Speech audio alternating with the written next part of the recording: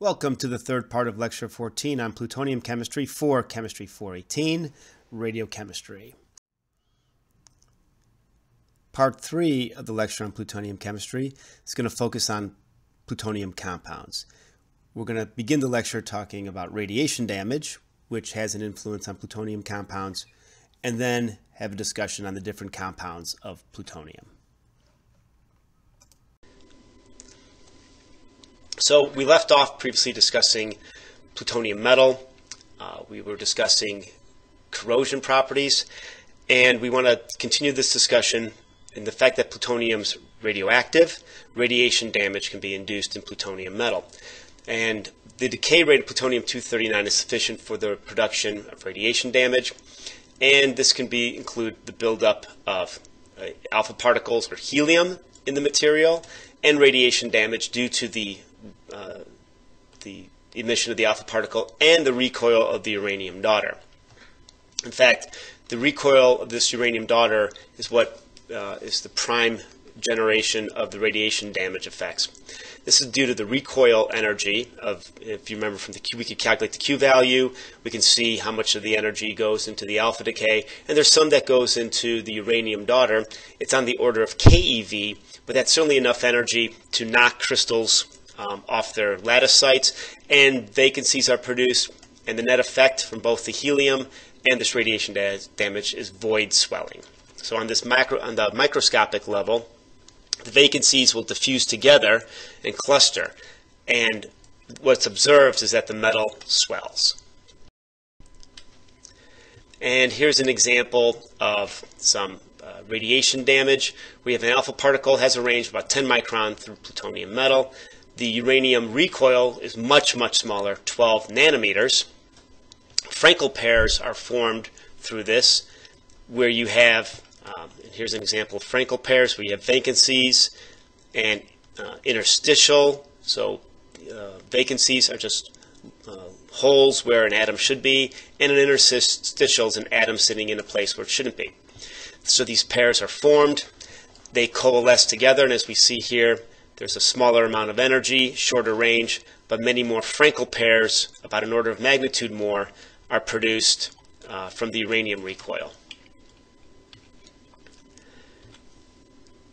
And one of the properties of this is that you get, over time, swelling, and you have a void swelling curve. The properties of this void swelling curve, as you see here, there's ranges of what can be due to the void swelling, which is this uranium recoil, and then there's a range for the swelling due to the helium. As we see, the helium, while it does contribute, does not seem to contribute as much as the void swelling. And generally speaking, this swelling behavior has three main components as a function of dose, and the dose is described in dPa, which is displacements per atom, so how many times an atom in the lattice gets displaced. There's an incubation period where you have some dose effect and no swelling is evident. A transition period where we have higher dose and the swelling increases. And then a steady state where there's a relationship between dose and swelling. The actual relationship, the actual swelling as a function of dPa, varies with materials and conditions. All right, now that we've discussed plutonium metal, we can begin evaluating plutonium compounds. There was originally a difficulty in producing plutonium compounds, mainly for two reasons. One, it was hard to get a hold of plutonium, and if you got a hold of plutonium, the purity was not certified. So it was often that the purity of the plutonium metal, or the plutonium compounds that you were using as starting material, was difficult to get into pure forms. Now, development of plutonium compound has been aided by microsynthesis and also the amount of material available. If you remember, in the first lecture of this plutonium series, we talked about purifying plutonium metal. So a lot of effort has gone into producing pure plutonium compounds used for materials. And much effort, particularly early effort, compounds were characterized by X-ray diffraction. So a very simple compound, and one that we've already talked about, is the hydride. Plutonium hydride can be formed by the reaction plutonium with hydrogen. We get PUHX, where X varies from 1.9 to 3. The hydrogen partial pressure can be controlled to develop the exact stoichiometry of the final product. And variations, and there's some variations in the synthesis, and some of these difficulties in producing the material or characterizing or having or understanding the exact phase diagram are based upon the fact that the hydrogen can deabsorb from the plutonium hydride. The plutonium hydride is a fluoride structure, and if we have something like PuH2, this would imply that plutonium is divalent. However, measurements show that the plutonium is trivalent and the PuH2 is metallic. So what we seem to have is plutonium-3, 2 negative hydrogens, and 1 electron in a conducting band. And this is consistent with conductivity measurements that were performed on plutonium hydrides. Some of the properties of the plutonium hydrides are exploited in some processing. And here's an example of the Aries process, which is shown here, where a plutonium metal will be treated with hydrogen. The plutonium hydride is formed. The plutonium hydride flakes away from the metal. So the plutonium hydride can form into this crucible. It's the plutonium hydride that's in this crucible is heated to 400 degrees under vacuum.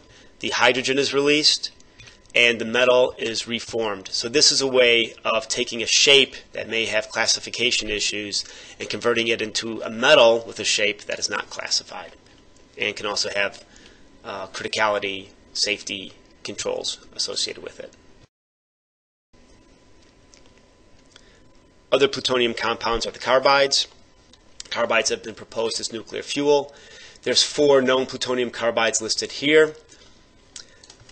The plutonium monocarbide exists only as a substoichiometric compound, so PuC 0.6 to just a little bit below 1.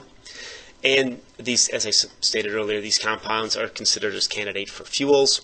The synthesis of plutonium carbides, you can use the metal, the hydrides, or the oxides with elemental carbon.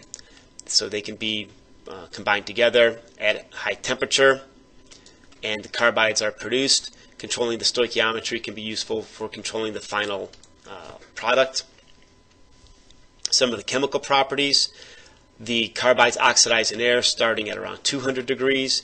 They do react with nitrogen, so this is part of a carbothermic reduction process. So if you wanted to form plutonium nitride, you can take the oxide material, produce the carbide, and then treat that with nitrogen to produce the nitride.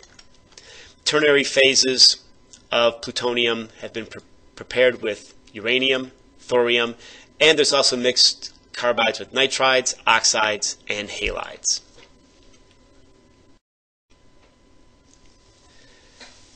As we've already alluded to, plutonium nitride can be made from the carbothermic reduction process.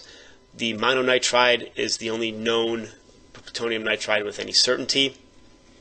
In addition to the carbothermic reduction process, one can also produce the material in liquid ammonia from the triiodide.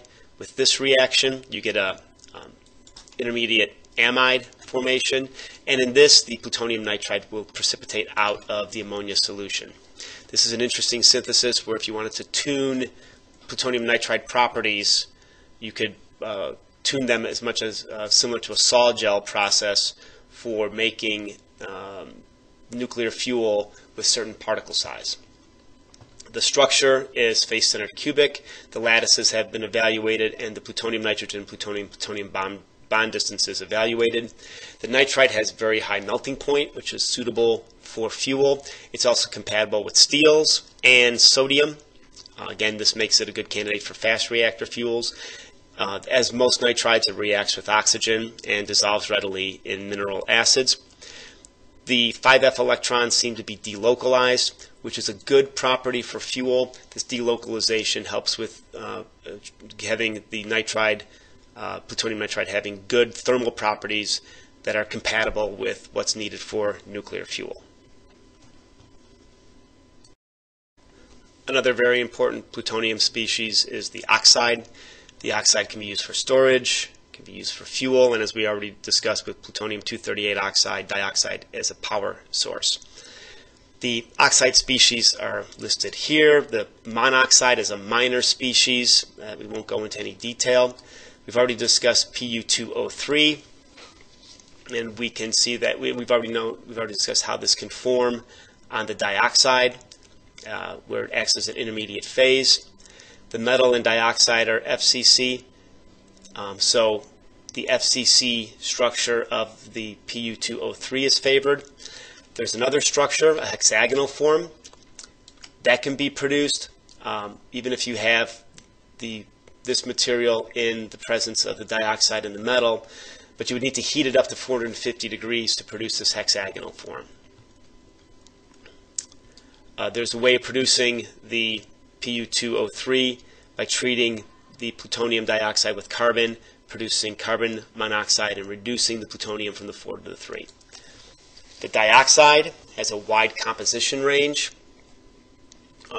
where you can have its face-centered cubic. You can produce this from oxidation of plutonium metal. For instance, if plutonium metal is ignited in air, you will get PuO2, or calcination of a number of plutonium compounds. For instance, oxalic acid, if you calcinate precipitates of plutonium oxalate, you'll get the dioxide. However, if you precipitate phosphates, which readily form, you will not get the dioxide. So the heating rate, if you do calcination of material to produce the plutonium dioxide, will affect the composition due to the rate of decomposition and gas evolution in the material. Plutonium dioxide is olive green, and this color can vary due to particle size and impurities. And here's an example of a plutonium precipitate that already has this olive green color. And the material plutonium dioxides have been produced through a sol-gel method, where the nitrate in acid is injected into an organic, and microspheres are produced. One of the outcomes of this, by tuning the sphere size, is that the color of the material can be influenced. And here's our phase diagram for the plutonium.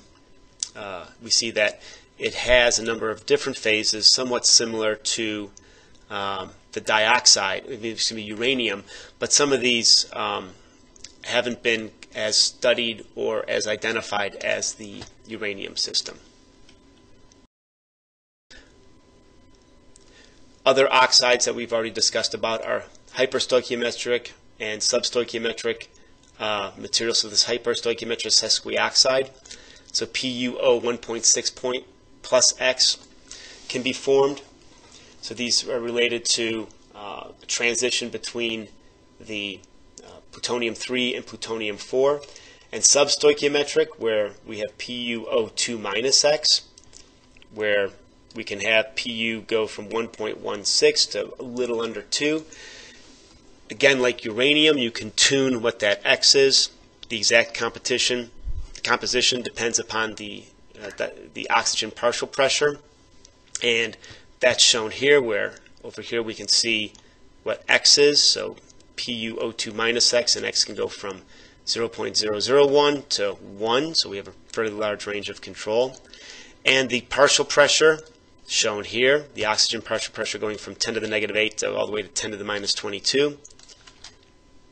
And you can use this as a guide, depending upon what temperature you'd want to produce the oxides at, as a way of tuning the exact composition of your plutonium material. Very similar to what we observed already with the uranium system.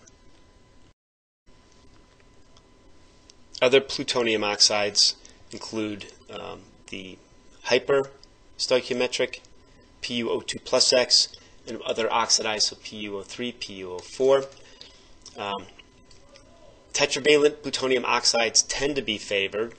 Often you're unable to oxidize the dioxide even at high pressure oxygen at 400 degrees or in ozone.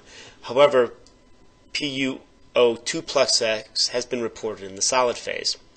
This has been related to some water reactions as shown here, and Also shown here is some XAFS data, where we see as we go from PuO 2.00 to PuO 2.26, what's observed is the growth of this plutonium-oxygen double bond here at this peak.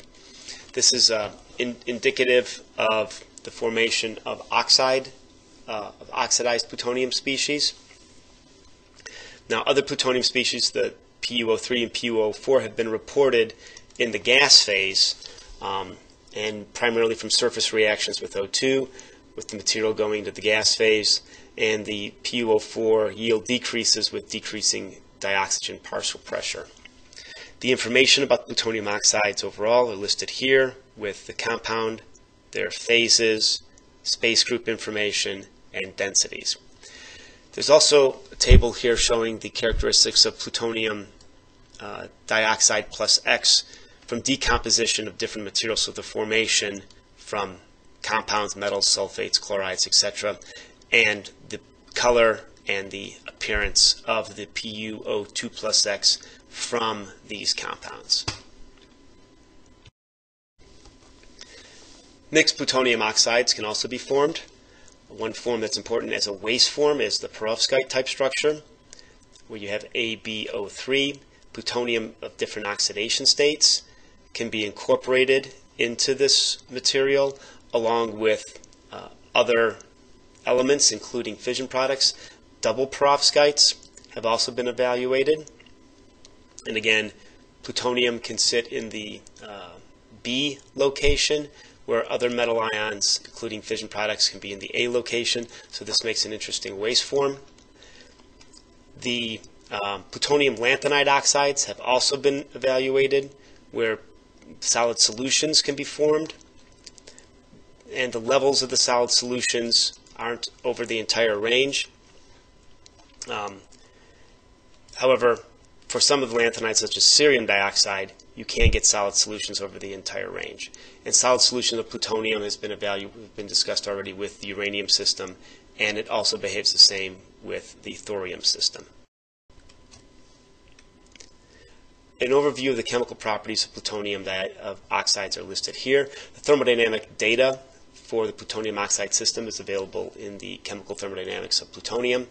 And for the nuclear fuel cycle, an important consideration is dissolution. Any high-fired plutonium dioxide is difficult to dissolve.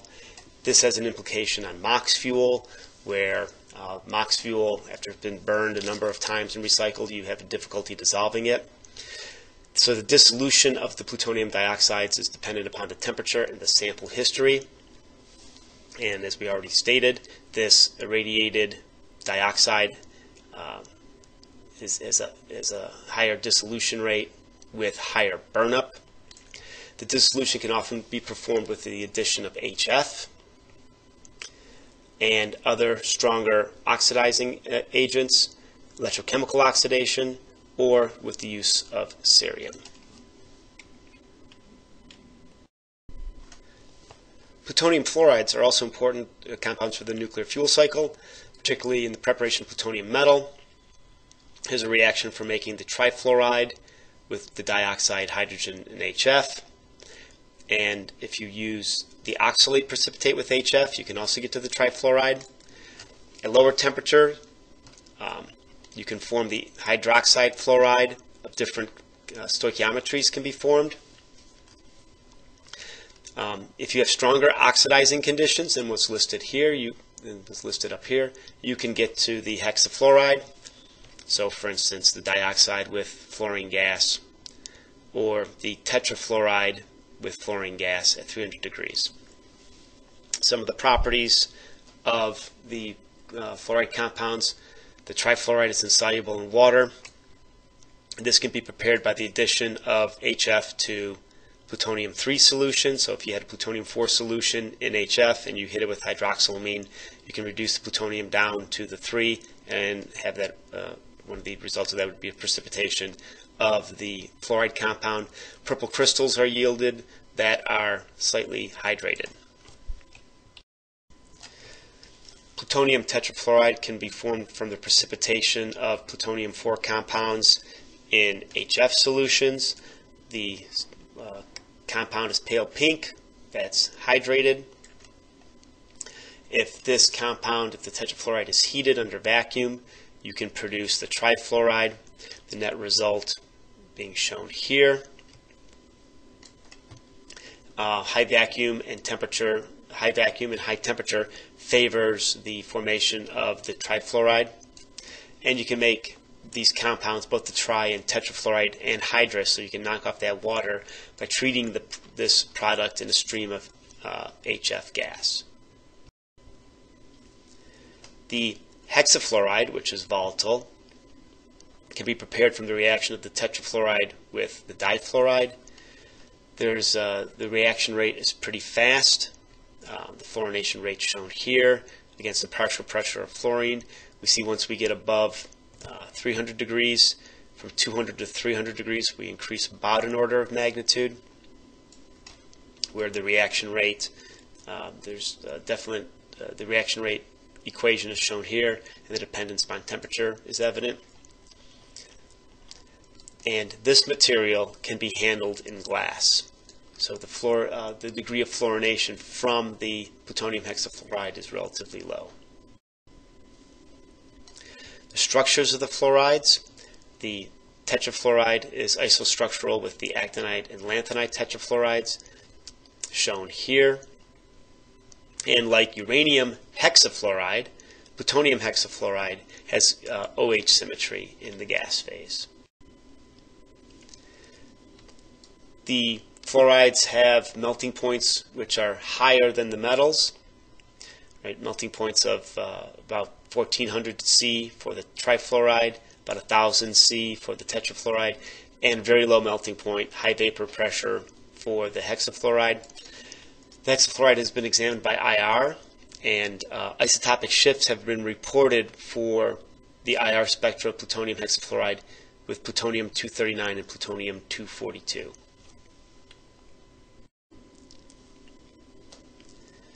Plutonium hexafluoride can undergo decomposition from alpha decay and temperature. The exact mechanism is unknown, but this does indicate that the stability of plutonium hexafluoride is dependent upon storage and the isotope in which the hexafluoride is produced. So generally, if you were to store plutonium hexafluoride, it would be stored under reduced gas pressure. Higher halide preparation has been performed, so going from above the fluorides to the chlorides. You can get the trichloride from this reaction with plutonium oxalate. So this plutonium-3 oxalate with HCl yields the plutonium trichloride. The reaction of the oxide with phosgene has also been reported, or there's just a simple evaporation of plutonium-3 in an HCl solution. The tetrachloride, if you have the plutonium trichloride from this reaction and treat that with chlorine gas, you can get to the tetrachloride.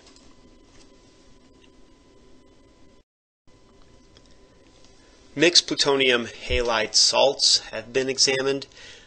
Here's an example of the phase diagram for the potassium chloride, plutonium chloride system. One of the interesting properties is that we have a eutectic formation. Here is the melting point of the potassium chloride.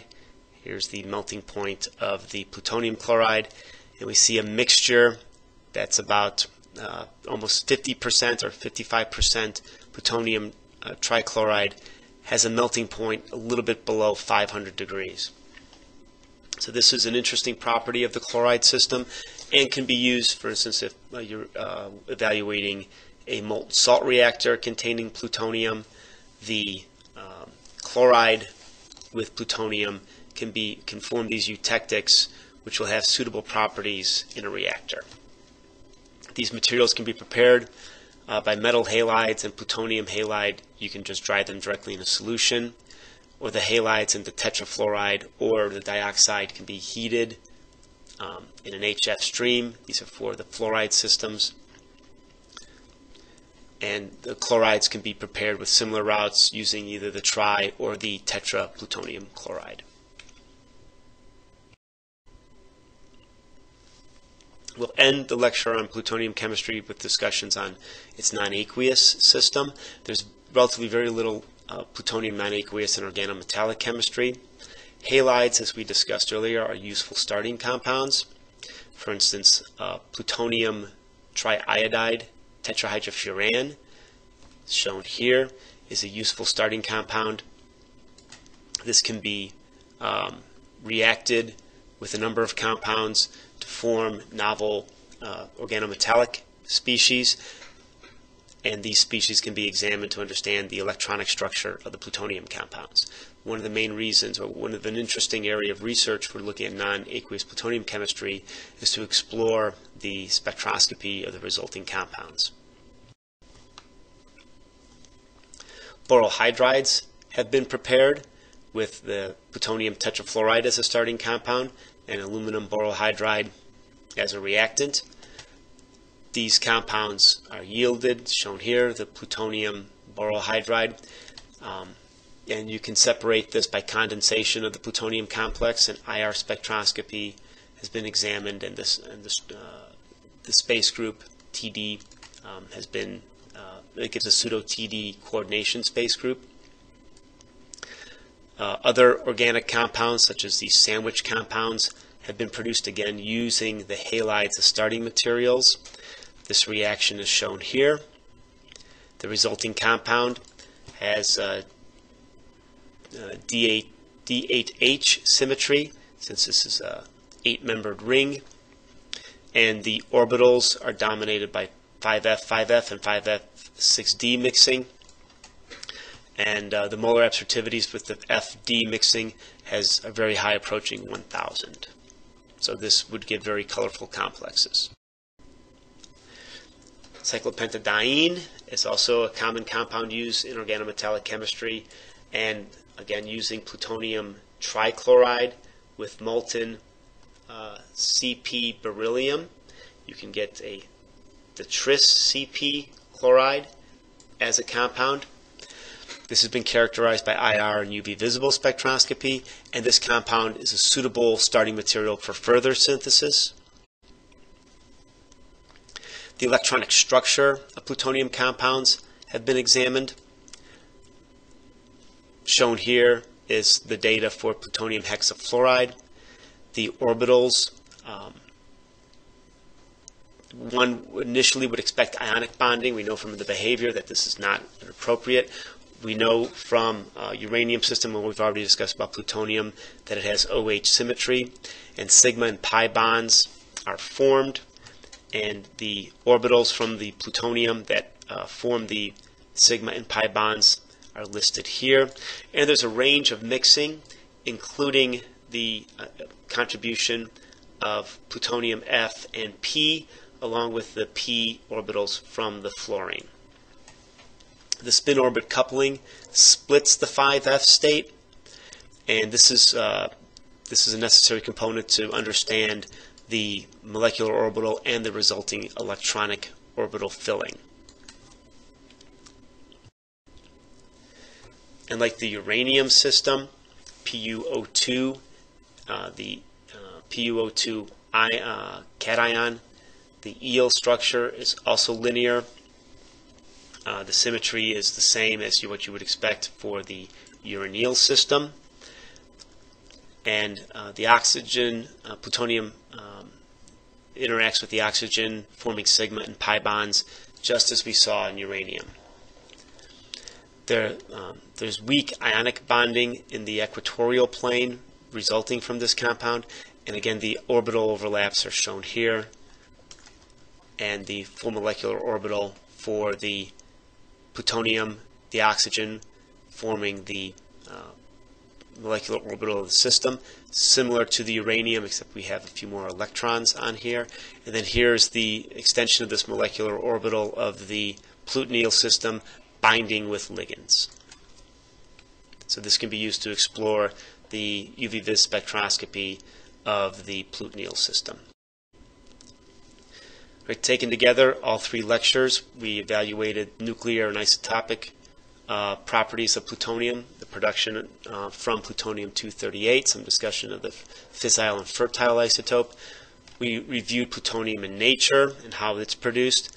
We went over separation and purification routes. Generally, these general separations and purification routes for plutonium Details on plutonium in the fuel cycle chemistry will be given in later lectures. We also discussed the metallic state, both the pure metal and alloys, how it reacts and oxidizes, and the role of F electrons in these states. And we just got done reviewing compounds and for the nuclear fuel cycle and solution chemistry, and how that solution chemistry can be extended to the coordination chemistry of plutonium. Some example of questions you should be able to answer based upon 3 lectures on the plutonium series are found here. This one actually harkens back to some earlier lectures. Which isotopes of plutonium are fissile? Why? Well, the odd A plutonium isotopes are fissile because they have the unpaired neutron. Primary example being plutonium-239. How can one produce plutonium-238 and plutonium-239? So let's take these in series. So plutonium-238, one can do neutron capture on neptunium-237. That produces neptunium-238, that undergoes a beta decay, and that produces plutonium-238. Again, this is the route by which plutonium was discovered. For plutonium-239, both the production and how is plutonium produced naturally are basically from the same route. You could have neutron capture on uranium-238, and then the beta decay of uranium-239 produces neptunium-239, and then that goes on to produce plutonium-239. In a reactor, we can use a relatively large neutron flux to produce a significant quantity of plutonium-239, whereas in the environment, your neutrons can come from the spontaneous fission of uranium-238. The uranium-238, if it's in an ore with a relatively high concentration of uranium, perhaps that neutron from the spontaneous fission finds another uranium-238 which captures it, and that produces uranium-239, which undergoes beta decay to neptunium-239 and then to plutonium-239. That's why naturally produced plutonium is in extremely small quantities. And then how does redox chemistry influence plutonium? Well, you have oxidation states in solution from 3 to 7. 7 is a little bit tough to make, but it can be observed. And there's small energy gaps between the different oxidation states. So that means that they can exist at the same time. So all states can be prepared, and in many solutions they can be together at the same time. General trends are the lower oxidation states are more stable in acidic solutions. The pentavalent state is more stable in neutral solutions, and the higher oxidation states are favored in basic solutions. Also, for the pentavalent state, it's favored in dilute solutions because it can undergo disproportionation. Again, plutonium-7 is stable only in highly basic solutions with strong oxidizing conditions. Other questions that you should be able to answer based upon the lectures. Continuing with the oxidation state, how can you identify different oxidation states of plutonium? Well, as we discussed, plutonium solutions are colored. Here are the different oxidation states, 3, 4, 5, 6, 7. We see the different colors. And even for the same oxidation state, here's all tetravalent oxidation states with different ligands, so different acids, HCl, perchloric, nitric, and then plutonium colloid. We see that they're colored, they're visible, so we should be able to use UV visible spectroscopy as a means of determining the oxidation state. And here's the data for the different oxidation states and the peaks with their molar absorptivities. So we see 3 has a peak around 600, plutonium-4 closer to 650, and also at 470. Plutonium-5 around 570. Plutonium-6 is a very large peak at 830. Again, with plutonium-4, as we see that there's differences in the solution colors, they're depending upon the ligand. We also know that with the colloid, you'll get larger absorbance at the lower wavelengths. So how many phases can plutonium metal form at standard pressure? Unlike some simple metals such as aluminum, where we see, for a large range there's just one phase, plutonium at standard pressure has 6 phases.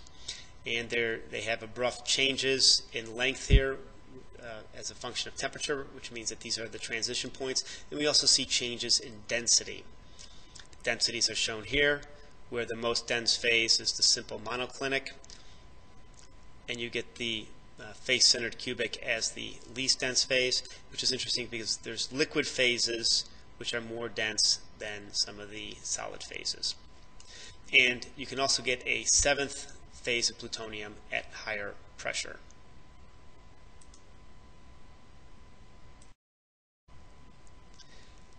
So, how do relativistic electrons affect plutonium chemistry? Well, we see that the 5f electrons are actually extended farther from the nucleus compared to the 4f electrons, and these 5f electrons can then participate in chemical bonding. As an example, here's the relativistic and non-relativistic computations for the different electron orbitals for trivalent plutonium. And the key here is the relativistic calculation is the solid line, and we see for the 5f electrons, this solid line has a probability of being shows that there's a probability of the electron being found farther out from the nucleus. And this slight change is enough for the chemistry of plutonium to include these 5f electrons. How does plutonium metal oxidize? And we discussed the importance of understanding this oxidation. Well, the metal forms some sort of oxide layer on the metal surface, and then this oxide layer is less dense, so you can have a swelling of material. Sometimes this oxide layer can fall off, exposing more metal that can then undergo further oxidation. These oxides can be other than the dioxide, so the trivalent oxide can also form. There's also some trends. For instance, there's slower oxidation in dry air, or if you form the hydride, which can be formed obviously with hydrogen present, or also the presence of water with radiolysis forming hydrogen. You can get a much greater oxidation rate in the presence of the plutonium hydride species. And then finally, what is a useful starting compound for plutonium non-aqueous chemistry? Well, the tetrahydrofuran compound of the plutonium triiodide. So this is a lower oxidation state plutonium species, and you can generally make this readily from plutonium metal, which means for a laboratory to perform these sorts of studies, it'd also be good to have a route for generating plutonium metal.